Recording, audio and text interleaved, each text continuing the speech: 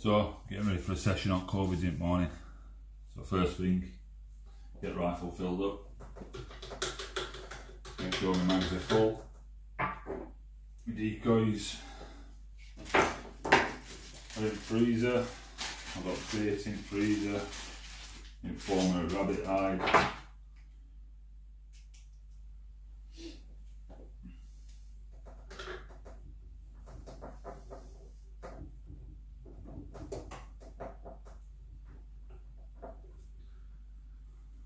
That's that locked in place. Check the bleed valve. It's not going to need much.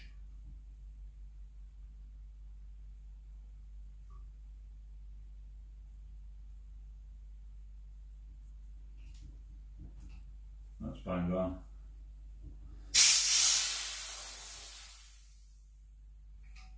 Release bleed valve. This is a tricky bit on here. I'm just getting this off, but it's just practice technique.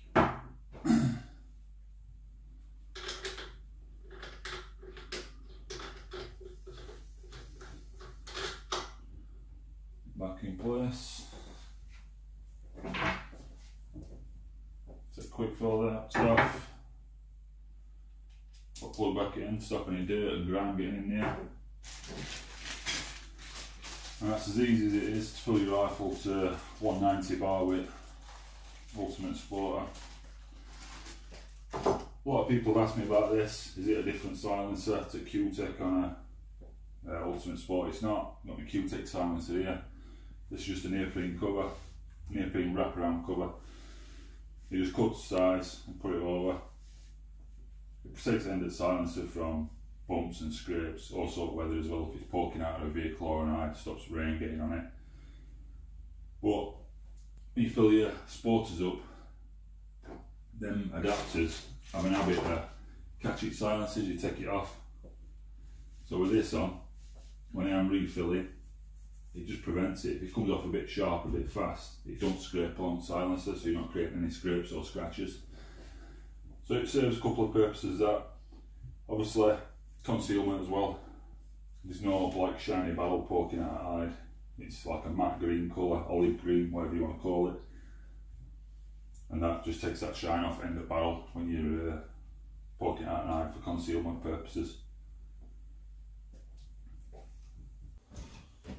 So just doing a bit of organising for my kit. I'll be taking in the morning. Pair of gloves. Obviously I've got my camo suit. Weather's changing a bit now. I think temperature's going to be at about 12 degrees. No wind really forecast in the morning, about 4 or 5 miles an hour. But I would imagine it's going to be quite nippy in the morning now, so I'll get wrapped up well. Always take layers off, you can't put them on if you haven't got them. Got my snud, which I use regular.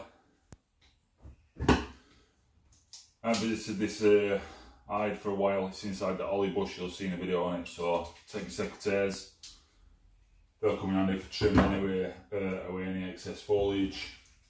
Always take a knife. Always handy to have a knife in your bag. Got a few clips. I can hear magpies rattling outside now. Got a few like bulldog clips, different sizes. Always keep a few of them in my bag. Good for pinning camo netting to one side and stuff like that. Maybe some branches that might get in your way. This is my cradle that I made to keep me decoys looking realistic. I've got a chrono magpie I'll be using it morning there in the freezer. I'll get them out last thing tonight so they defrost a little bit. Basically, your 2 prongs here go into the ground. Bird's legs go through these 2 hoops. And then there's a little spiky bit on the end of here. And that'll stick underneath bird's chin. What it does, it just makes it present itself better, looks lifelike, it's stood up, look nice and on point and on sharp, like it's got its wits about it. You'll have seen these being made on Hunter's Vermin's channel. That's obviously where I got the idea from. They're perfect actually, and I've utilised this quite a lot of times and it'll come in handy in the morning. My usual camo bag. Nothing in here in a minute. Obviously I'm going to load it up with stuff that I'm gathering now. The only thing that is in here is a wallet. Inside this wallet is all my permission slips for all my different permissions signed off by landowners. I have been stopped by police before. Obviously we go out at some stupid times in the morning, which is, it's unusual behaviour for most people, so I have been pulled over a few times. Once they see all this, or I've even been stopped on permission. Once you show me permission slips, they tend to be quite amicable with you, and they'll just leave you to go about your business. Obviously alongside that, I'll have the Primos trigger sticks, the Gen 2 these. I can't stress the value of these. You can be anywhere, uneven ground. You can extend legs, have it down to its shortest. Legs spread out so you can drop your height down, or obviously you can adjust it as you need to as each shot presents. Top swivels, simple trigger there, which you press that and you've got any operation on these legs, whatever you choose to do. Push it forward, push it back to the side, whatever. But they'll come with me in the morning. I'll just sit on my seat, pop in front of the hide, looking at a shooting window that I've already created, and then this will give me a nice steady platform to get my shots off with. So now all that's just about ready. I've filled rifle up. I'd already tested zero, zero's bang on. Rifle stored securely in like an even temperature, let's call it. So it never really loses zero unless it takes a knock. I always test it, it's good practice. You want to be bang on when you're shooting live quiet. Obviously aim at game is you main kills. So I'm all set up, ready to go really. I've even got my clothes out upstairs, so I'm ready for morning, my warm weather gear underneath my camo. So I'm all set up, ready to go. Obviously I'm in cabin today. I'm getting down to the last bits if I'm being honest. I've mounted a TV up on wall, but I've got a bigger TV coming tomorrow actually. It's on a proper stand and it's going to go in that corner. So that'll be coming down later today. A new TV's put up this weekend after I've done shooting in the morning. I'm only building a wall outside today, so I've got a few bits to do. Keep busy today, time will pass, and it'll be good to get out on hunt. I haven't hunted as much as what I'd like recently, but I've had this cabin project and other stuff that I've had to do, family commitments and that, so thankfully they're just about out of the way now, and I'm ready to start uploading some more regular videos. Morning everyone.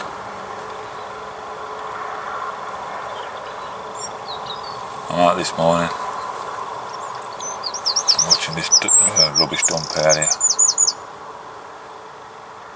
The original plan was to hide inside an holly bush, but there's been some sort of event on it farm. I think it must be a wedding. There's all marquees and fire pits and all of the stuff set up in that area, so this is my second choice. I've got an hide set up here and well concealed. There's usually quite a few Corvids frequent this area. I've set a crow decoy out in cradle. I've got a rabbit hide for bait. Daybreak's just arrived. So hopefully it shouldn't be much longer. We should have a bit of activity.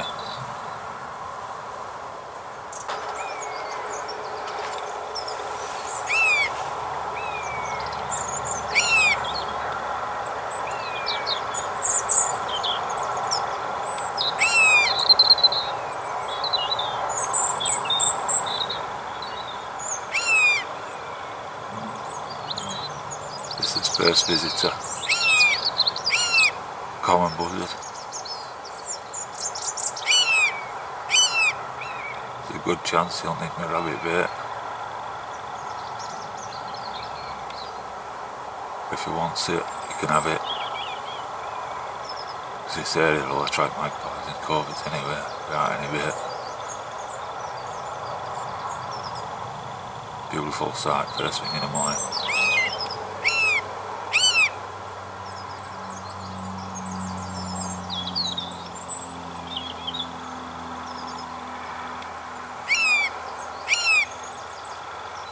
hopefully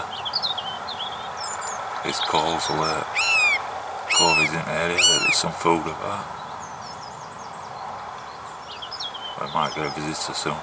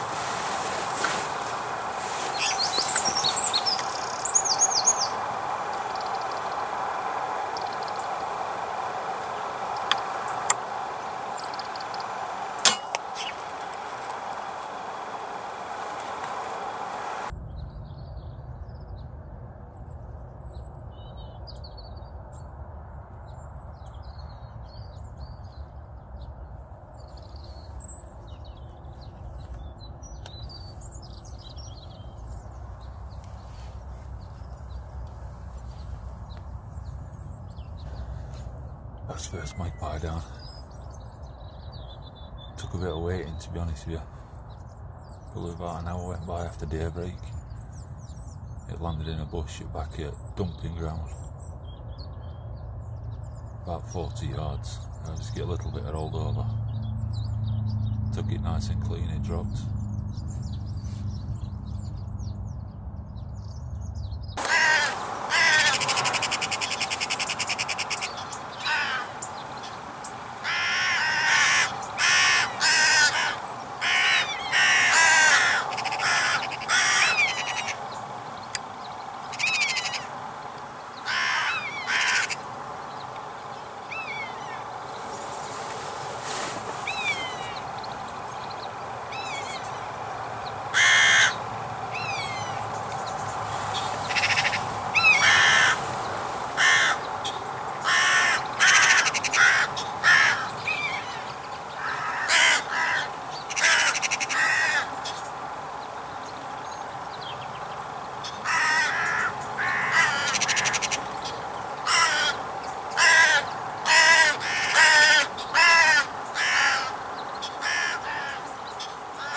Magpies and crows all over the place going mad.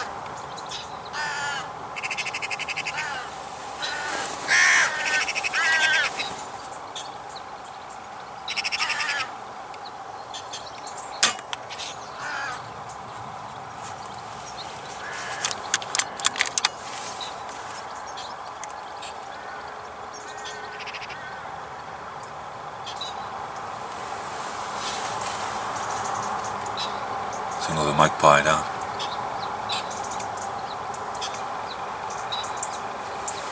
Out at the same bush. Oh, a young one that, one of this year's young.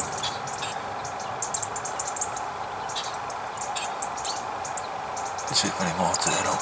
That might spook crows that.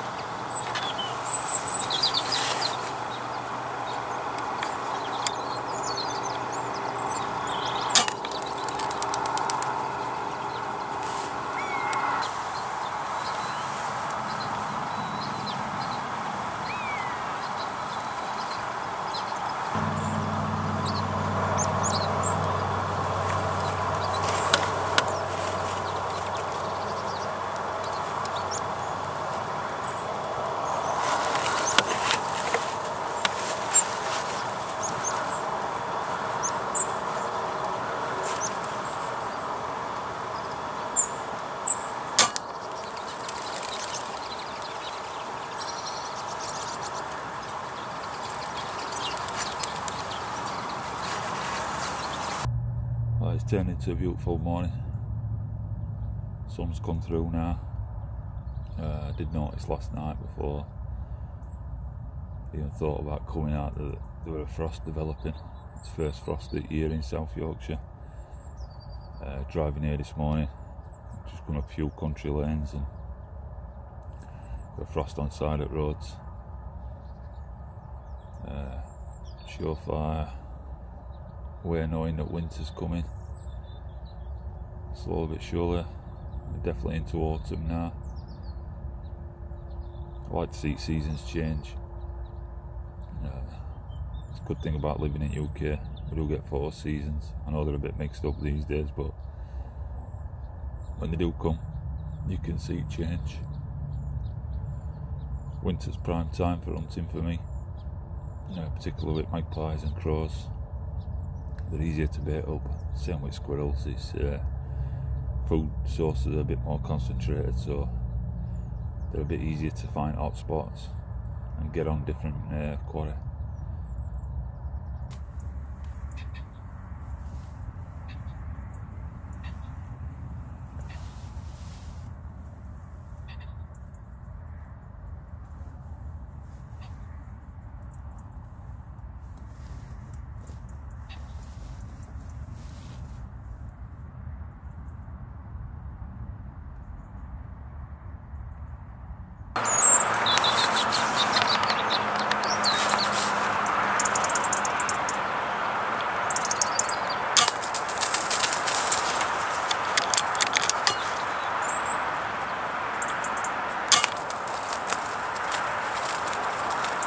So I'm just watching a wood pigeon fly over then.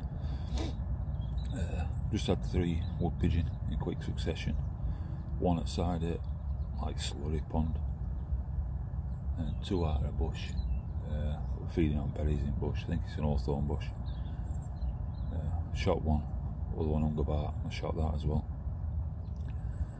I'm glad I've got them 3 woodies. I missed a sitter earlier, which you'll see in video.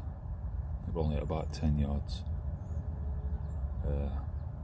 I get a little bit of holdover, but not enough. Miscalculated really, and it flew off. I plucked a few neck feathers and it flew off unarmed. So I've redeemed myself. 3 wood pigeon. I've also had another magpie off camera. I was watching a wood pigeon in bush that I'd shot them 2 magpies from this morning. So watching that, a magpie come to land. So I took that clean with a body shot. But then when I looked at camcorder, it just didn't capture it. I don't know what happened. It were recording and then for some reason it stopped itself, so unfortunately I didn't get that one on camera, but I'm having a bad session. 3 magpies, 3 wood pigeons so far. I've still got a bit more time in the morning, so hopefully I might be able to bag another magpie or 2.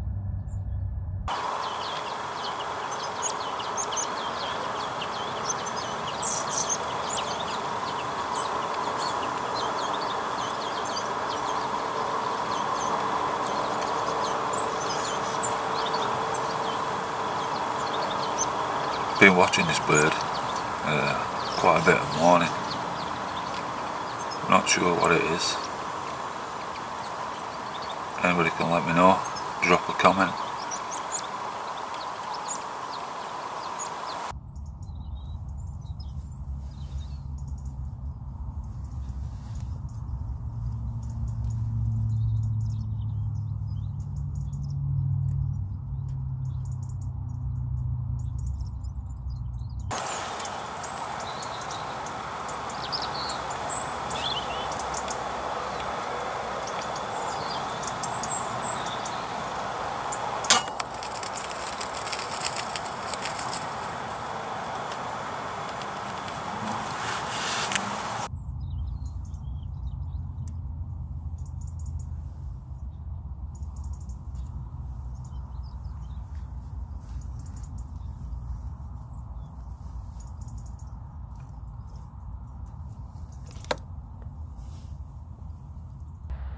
This is the hide I've been using today.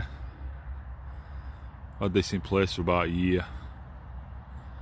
Probably needs a little bit more concealment on front. I visited it for a long time, and I think whatever I stacked up fell away with winds that we've probably had at some point. That's where I've been shooting from.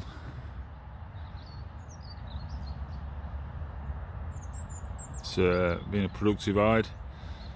Had 4 wood pigeon and 3 magpies. Magpies are a nightmare to retrieve. They're stuck in all thick undergrowth, so I'm not even going to bother with them. But overall, really good session. Thanks for watching, and I'll see you next time.